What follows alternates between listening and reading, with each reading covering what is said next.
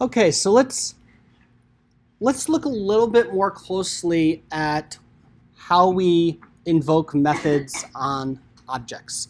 Now that we have a little bit more background here in terms of the relationship between variables and the objects they reference. So I'm going to write 4 example methods here. So as a reminder, we're in the middle of this method we're writing called draw line. So let's actually get to the point where our turtle is going to draw a line. So we're going to say crush.penDown. Then we'll say crush.forward 25 steps. And then we're going to change the color of the pen. Crush.setPenColor. Let's change it to red. And then we'll go forward for 25 more steps. So several methods here for us to take a look at. Let's look into these in a little bit more detail. So I'm going to do /*enter so we can do another comment block. I realize that you all have called methods on our turtle objects. We did that on like the second day of school. We've done it since then. But I want to look more carefully at some of the syntax clues and some of the syntax for how exactly we do this. So the first thing I want to point out is that when invoking methods, we use the dot operator.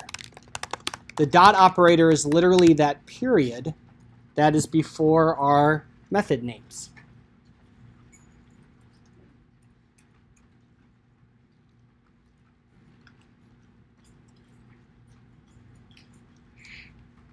I don't mean to imply that the dot operator is always before a method, or rather that a method is always after a dot operator, but it is true that a dot is always before the method.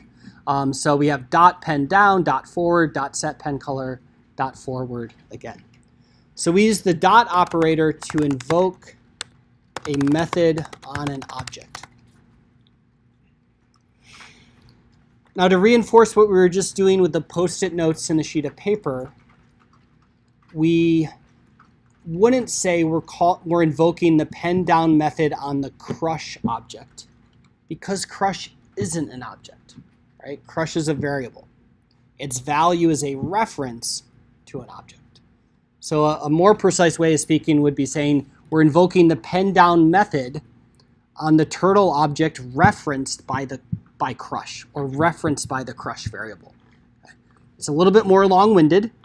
At times we get lazy and we just kind of blur that distinction, but I'm going to try to be extra careful here at the start of the semester.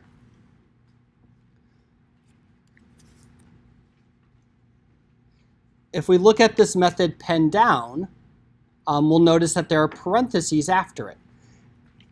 And that's all we need, because if we tell the turtle to put the pen down, that's all the information. It puts the pen down onto the paper, it's ready to draw. So some methods take no arguments, but we still have parentheses after the method name. So penDown is a good example of that. So another syntax clue. There are always parentheses after a method.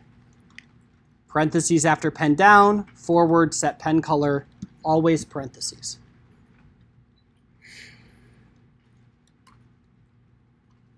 Alternatively, in contrast to penDown, some methods take one or more arguments. For example, forward. If we tell our turtle to go forward, it's going to be how far, how many steps. So we have to specify the number of steps we want the turtle to take. Similarly, when we call the setPenColor method, we can't just leave it at that. The turtle needs to know, okay, but what color, right? So we have to pass in the new color, in this case red. We classify methods into 2 categories based on how they affect the objects on which we call them. So these 4 are all examples of what we call mutator methods. So when you see mutator, think of mutate, to change something. mutator methods modify the state. And what I mean by state is the values of properties of the object. So mutator methods change the value of one or more properties of an object. In computer science, we call that it modifies the state. Think of the state as the collection of all the values of all the properties of the object.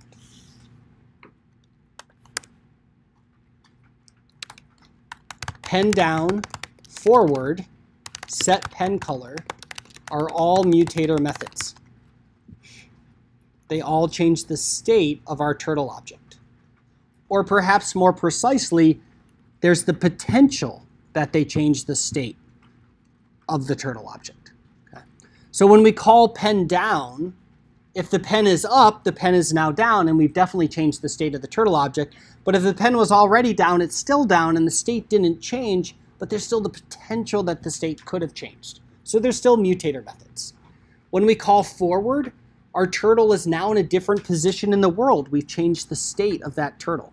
When we call set pen color, it now has a different pen color. We've changed the state of that turtle. Some mutator methods, specifically those that are focused on a single property, often start with set. That's kind of a convention. So like set pen color.